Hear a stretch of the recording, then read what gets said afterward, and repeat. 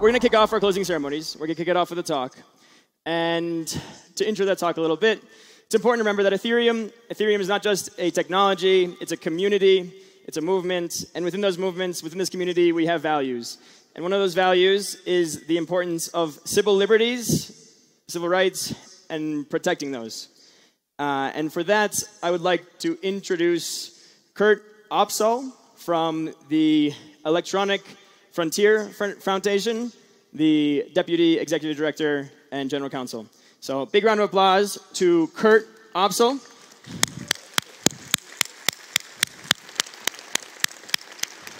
Let's give him a minute to repeat this. Thank you, everybody. Thank you. It's so great to see so many people here today. I've had a great time here at Devcon, and I'm excited to talk at the closing ceremonies, talking about some of the value of cryptocurrencies in supporting human rights, these civil liberties, privacy, free expression, these rights that this whole community holds dear. A little bit, there we go. Back. Sorry about that. So a little bit about the Electronic Frontier Foundation. We are a nonprofit organization that has been around since 1990, fighting to preserve your rights online, fighting for free expression, for privacy, for innovation, trying to make a world that we would want to live in, to make sure that the dystopias that are possible won't happen. The sci-fi we read is not going to be necessarily the future unless it's the cool sci-fi with the utopias.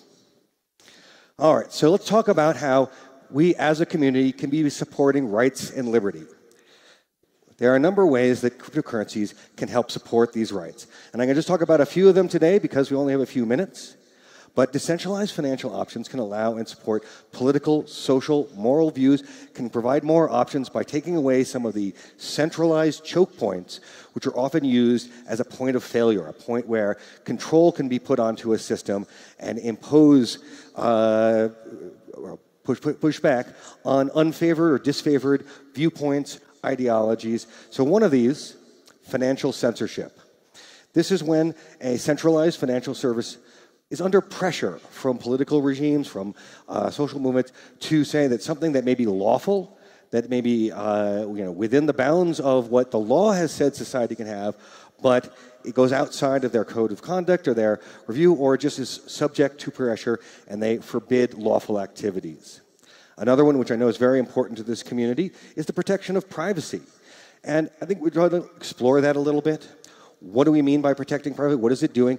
Privacy, of course, has its own value, but it's also fundamental for protecting other rights that we hold dear, like freedom of expression, freedom of association, and making sure that your information is protected by due process, that governments can't get access to the information without going through the appropriate steps, necessary and proportionate steps to ensure that there's not government overreach.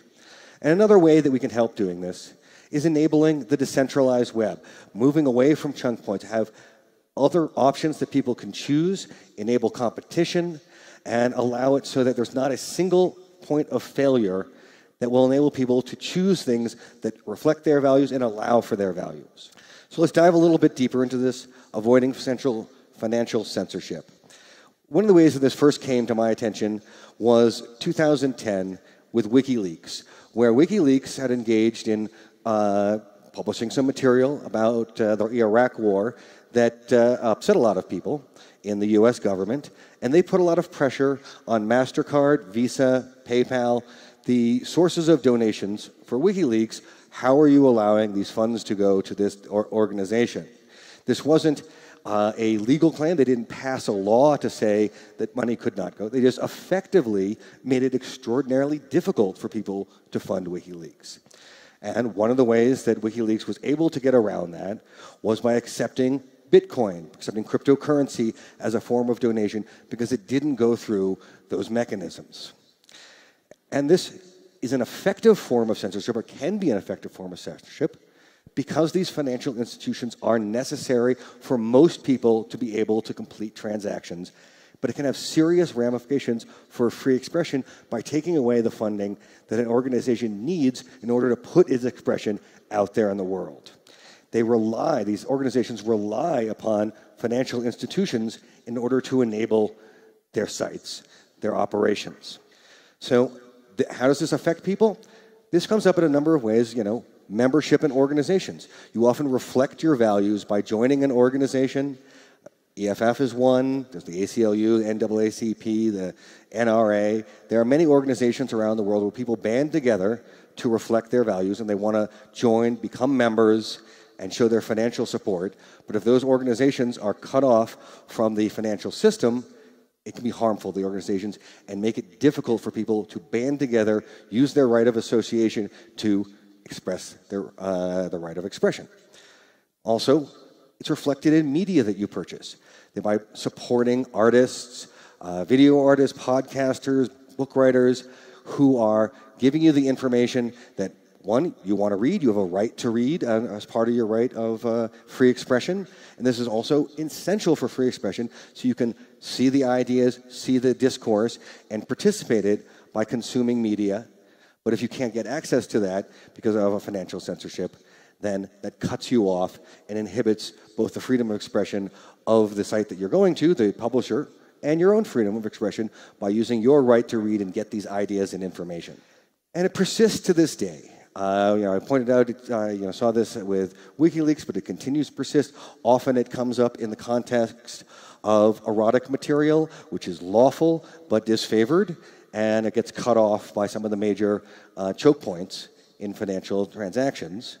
And these would be things that if under U.S. law and a lot of international principles of free expression, it would be unconstitutional to say these things are not allowed. They are constitutionally permitted to exist, but by putting pressure outside of the legislative system, outside of that process, they can cut off funding and make it more difficult for those things to survive. And the internet, if it's going to achieve its future as a global forum of expression, as a way for people to exchange ideas, we cannot deputize intermediaries to become the morality police and go outside of the legislative process, go outside of the policy process, circumvent that, and have a private entity become the morality police. Now, also, protecting privacy. And I want to take a moment here. Why do we care about privacy? What is it doing to do? There's a number of ways of looking at it. There's a Louis Brandeis quote I put up here on the slides that I think captures it very well. The right to be left alone. It's none of your business. It's my business. Just leave me alone and allow me to do my thing. That is a core autonomy aspect of the right to privacy. But it's also control over the flow of your information. That where you give information, what consents have you given? Have you consented to give it to one person, but then they're going to give it to another? Where does that go? And having some ability to have, I want this information about me to be available to my friends, to my family. Another set of information I want to make available to colleagues. A third set to the public. But having some control over that flow of information can help bring about a way you can express yourself and keep the things you want private to be private. And also, privacy today, making your information confidential today, it's a protection against dystopian future. A future in which what was normal, what was okay, what was not something that you felt endangered about for getting out there in the public today, the rules might change. A new government comes into power, and what was previously no big deal, now is a big deal. By maintaining your privacy today, you're providing a protection against a change in the environment where things that you thought were okay are no longer.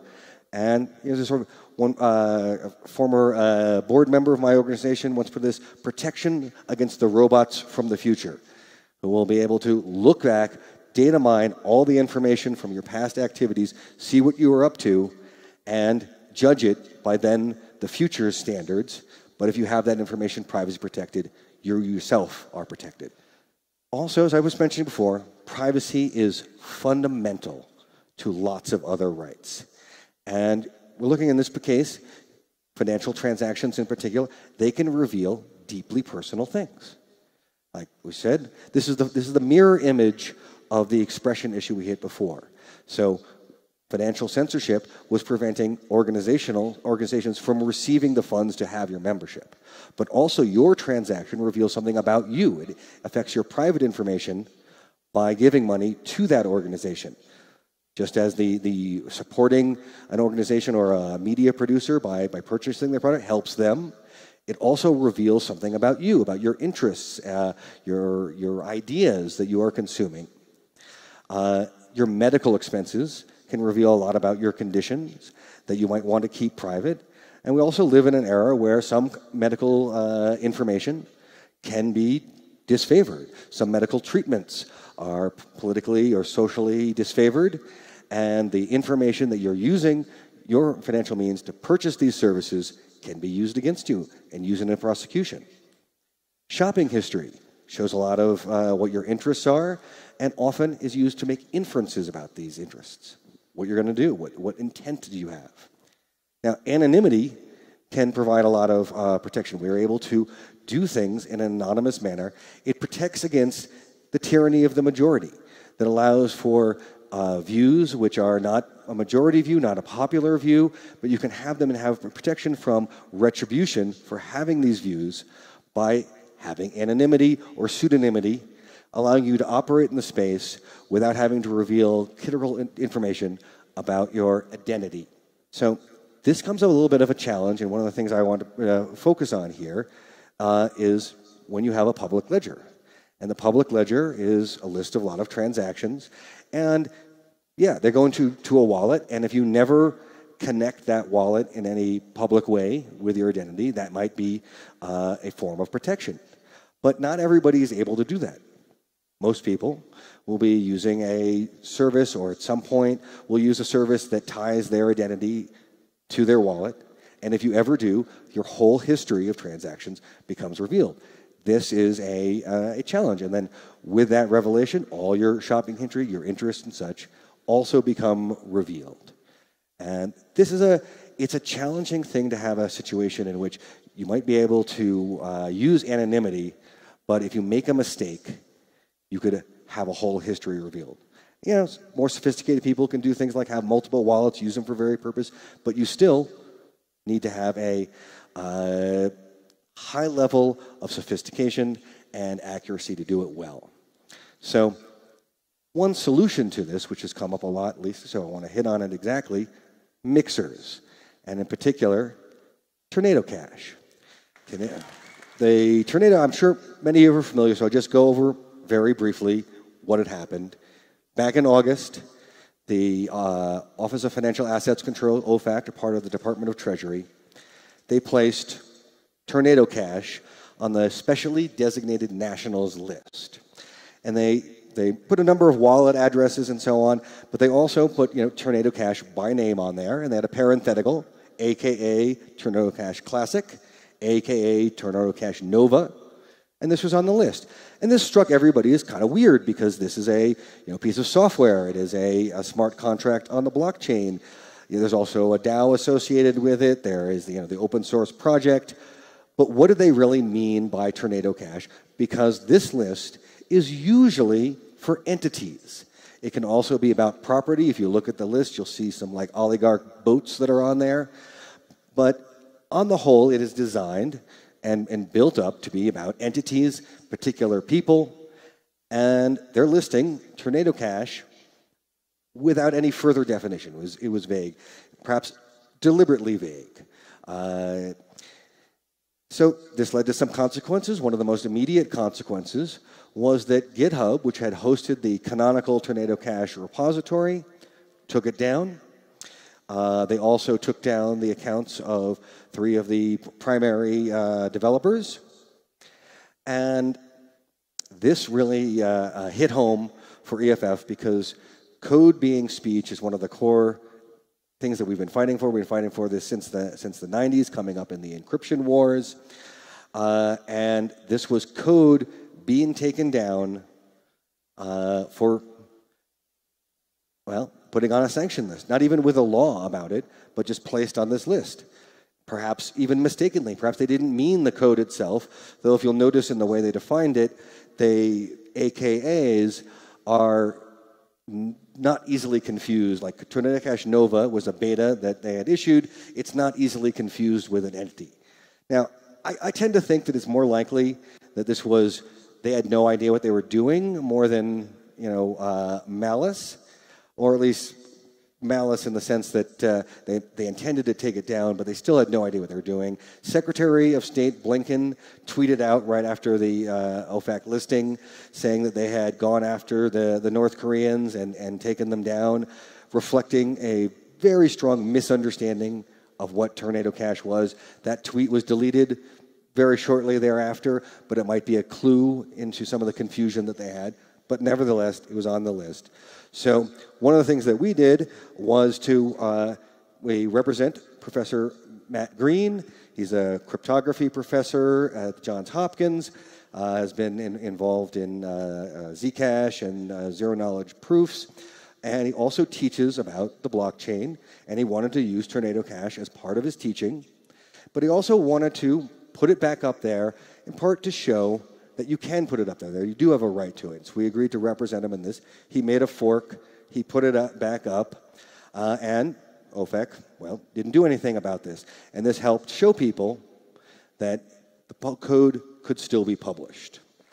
Believe that both GitHub had the right to do it and Professor Green had the right to do it. GitHub is a private entity.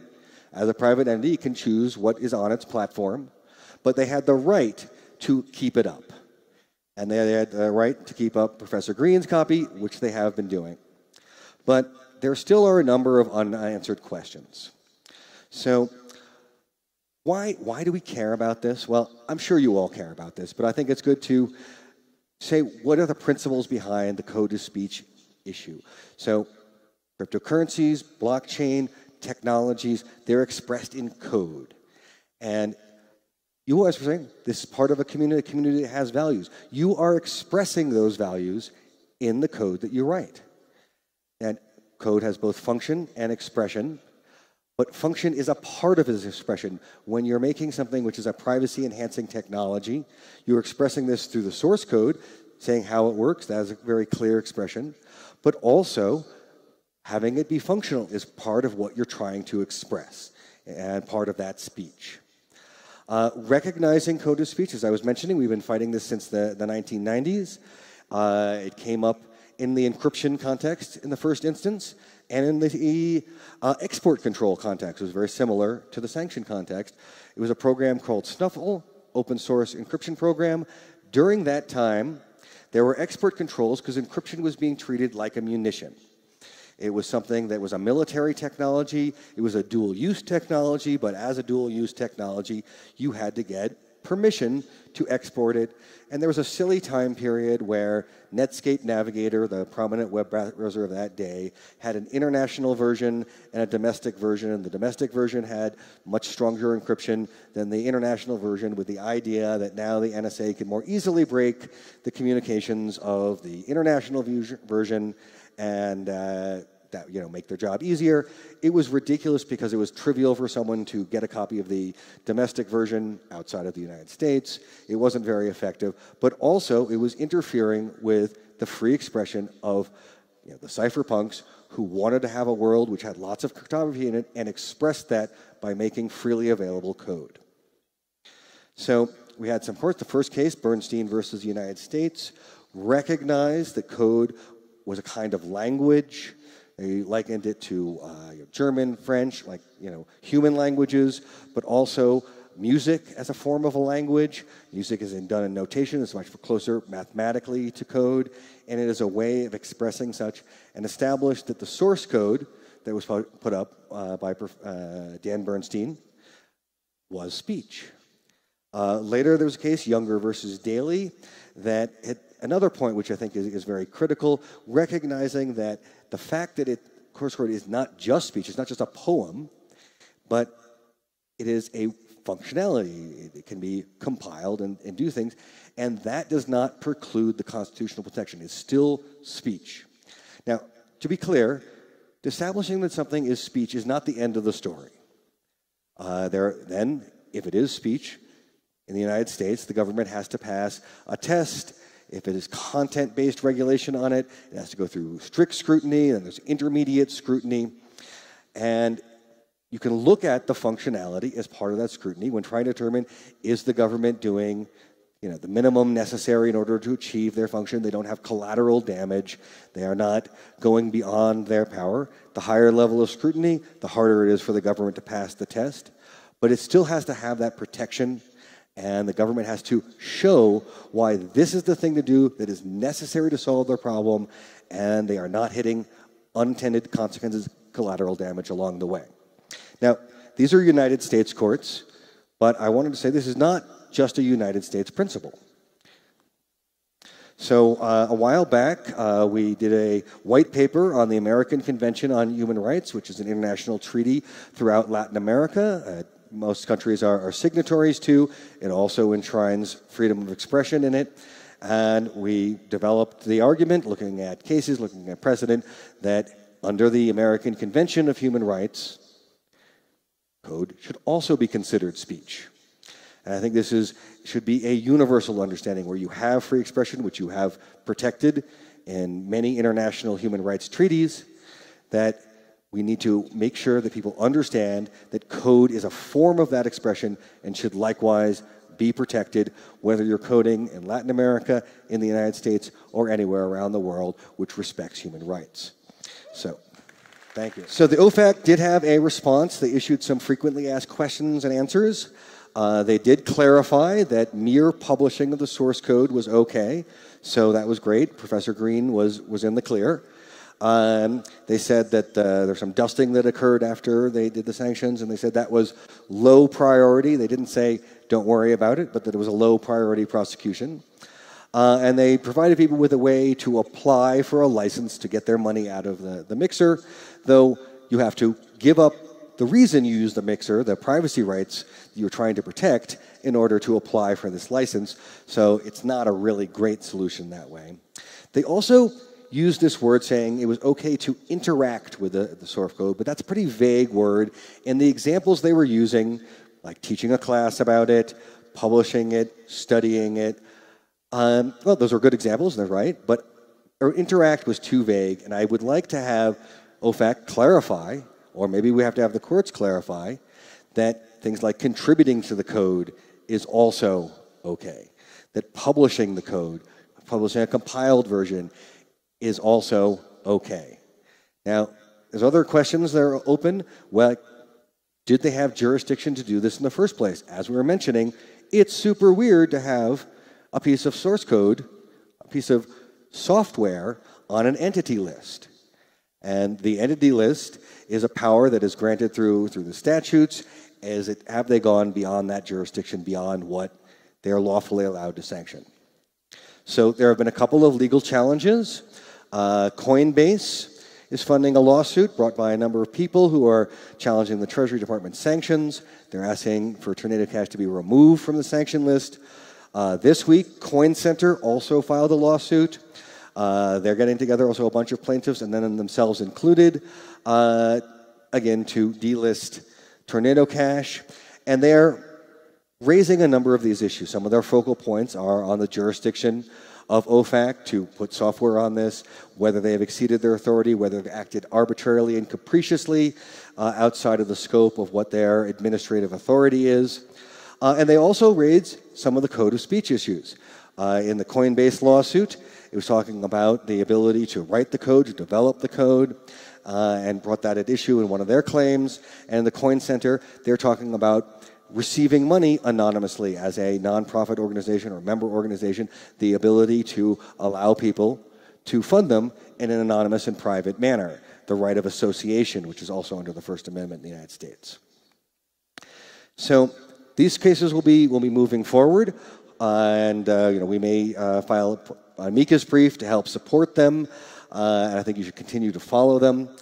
But now, while we're pending, let's take a moment to think about why this all matters. Why do we care? And a lot of it is about open source. There's a lot of open source as part of what this community builds, and it is vital to be able to have lots of contributors adding to code, be able to research, develop the code, make a pull request, modify it, find security holes, fix them. But if the contributors are going to be held responsible if later that software is used for something bad, they shouldn't be held responsible merely because they contributed code. That would have a chilling effect on the development of software that is vital to our future. And not only is this chilling effect going to be bad for innovation, but even the very information that the people who want to prevent money from going to North Korea and ransomware might like to see. The innovation that might be able to improve upon the code so it can be providing the privacy that we need and allowing for a way of stopping money from going to ransomware. So privacy, as we said, it is a fundamental right. And take a moment to think not just about Tornado Cash, mixers as a privacy protective tool, but all the other ones that are out there that could be used to protect the privacy of someone who's hiding from the law, but nevertheless are important for a free society.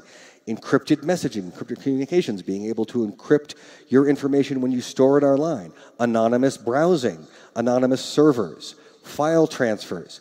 All of these things rely on being able to protect your rights by providing encryption, anonymity, technical protections, and they are vital for our society, even if they could be misused. So we want to avoid that chilling effect. And I say that I think that this is your rights to have, and that the chilling effect should not dissuade you from writing the code, but we want to establish that, so hopefully in the courts or by OFAC relenting, but getting this clarified so we all know that we can go ahead and keep contributing to this code. And so to wrap up, I'm out of time here, but I'll hopefully some time for some questions. So saying, together, we can make a brighter future. You can help chart this course. You can do it through getting informed and getting involved, talking to your representatives, getting involved in policy discussion, trying to get your views known and acted upon. And you can do it by building tools, by building civil liberties, privacy into those tools, making things safe, making them usable, making them so that they have privacy built in from day one. Make sure that they're decentralized, so there's not a single point of failure that the government can go after, can go to try and stop things. And together, we can make that brighter future. Thank you. Awesome. Incredible. We do have time. We do have time for some questions. So we have a couple of runners in the audience. Who has questions? We have a couple minutes. I see one back there. One hand up. One hand up. Por allá, por allá. Hi there. Hello. I definitely agree with all that you've said, except, then how does a criminal get caught if they're using, the internet for nefarious purposes? There's been some recent cases, there's this documentary I saw on Netflix of, a sex cult that was in South Korea, and they only caught them because they were able to find the chat rooms, the secret chat rooms in Telegram that the cult leaders were using. Right, a good question, right? So how does the police able to do its job when we have all these technological protections? Well, my first response to that is we live in a golden age of surveillance. The law enforcement authorities have more ability to conduct surveillance at scale, surveillance of people, like records about where you go. Your phone is constantly talking to cell towers, giving your location. They can get that information, correlate it with some other person's phone, and see who's traveling together and get an idea of relationships. The ways in which the government has investigative tools at their disposal are legion. And for going into a Telegram chat room, well, traditional investigative measures, having someone undercover, pretending to be interested in that kind of thing, and getting into the chat room, that is the most often way in which they get inside encrypted chats. OPSEC is hard, and traditional investigative techniques continue to work. And what privacy-enhancing tools most protect you against is suspicionless surveillance, where they want to do it at scale, where they don't have a particular reason to go after you. If they do have a particular reason to go after you, there's other methods, like trying to get a network intrusion tool or a NIT onto your phone and just look at the endpoint so it gets decrypted by your phone when you get that down there, and they look at it at that point. And if like the NSA or the Mossad or the GRU is interested in you in particular, then probably a lot of these privacy-enhancing tools, you're going to have to up your OPSEC game a lot, and the tools alone won't do it. So What I'm trying to protect against is suspicionless mass surveillance. The government has to have a reason and want to spend the resources to go after it and not doing it on millions of ordinary people. Okay, hi. It's me, it's Alex here. So first, thanks for your work, and I definitely agree with everything you said. Thank you. I was just wondering about something you didn't say, right? I missed seeing a name being talked on the Tornado Cash, and that's, of course, it's Alex Bertsev case. And I wonder, was there any purpose? Do you want to say something about the case or about him or about like? So yeah, you're talking about the case in the Netherlands. Yes. So one of the challenging things about the case in the Netherlands is that he was arrested but not yet charged. So he's been held and he went to a hearing and asked like, hey, am I free to go? And they said no, but he still hasn't been charged. And I'd like to see what the charges are that they're trying to bring before analyzing that situation. Because what I don't want to see is that he's been charged merely for contributing to the code. But I also don't want to speculate as to what they might have against him. That, you know, it is the government's job to say why someone is in jail, why someone has been charged, and then we can look at what they say and say why that is wrong, why, you know, what the defenses are.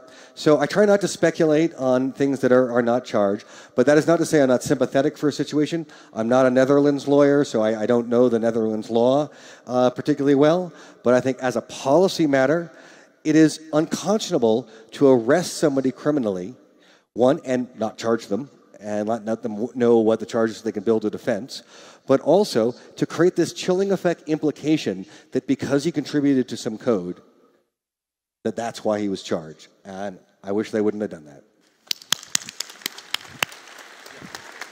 Okay, tenemos, we have time for one more question. One more question. Yeah, great, I'm on. Hi, Kurt.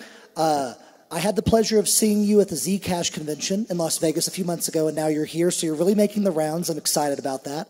My question is, with all of the ZK technology, the privacy-protecting technology, and Zcash, Ethereum, the competitions that are happening, what's your general thoughts on that? And also, is there anything that's missing from a lot of the maybe philosophy or values perspective when they're building this?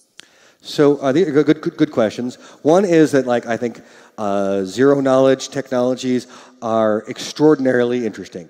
And the way of being able to prove just one thing without sending extraneous data, I think I've heard, like, while being here, talk to various people, and ideas that are underway or being researched that if they come to fruition, will be able to allow for a number of things that don't have this leakage of metadata around them that we often see. So I'm very excited about the possibilities of these technologies. The other part is what more could be done. And I think one of the things that is going to make all of these kinds of technologies, on the blockchain generally, smart contracts, especially privacy-enhancing ones, to have the most value, they must be able to be used by a wide range of people. People who are not technically sophisticated, who might not have the latest versions of software, who are operating on a 5-year-old smartphone that doesn't get updated all the time, and still they can make a secure transaction. They can do something in a manner that they feel comfortable knowing what they're doing, that they're not going to make a mistake and lose what they're trying to do. So usability, security, keep it secret, keep it safe, and I think that would be, people are all working on that, but that's the area I want to be able to have it so that everyone can take advantage of it in an easy to understand and easy to use correctly way. All right, thank you, everybody. Awesome, amazing. Let's give a big round of applause for Kurt from the Electronic Frontier Foundation. Thank you. Incredible. Great to be here. Thank you. Incredible. Thank you, Sky. Very nice. Very nice. Amazing.